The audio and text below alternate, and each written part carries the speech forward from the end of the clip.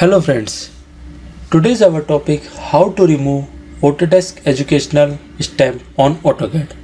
Let's start. Firstly click open the drawing and click part and open. Is asking do you want to continue? Plot stamp detected.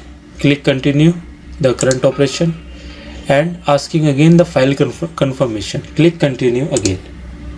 Now when we take printout, click plot, OK, and select any printer and preview.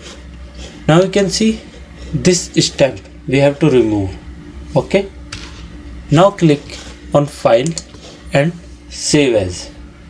OK, in file type we have to select any DXF format.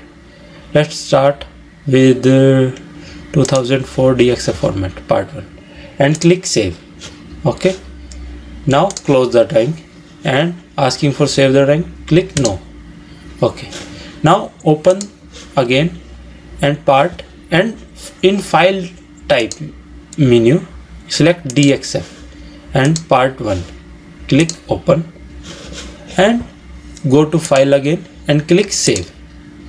Is asking for save and we are saving our drawing same name like part 1 in AutoCAD DWG format and click save.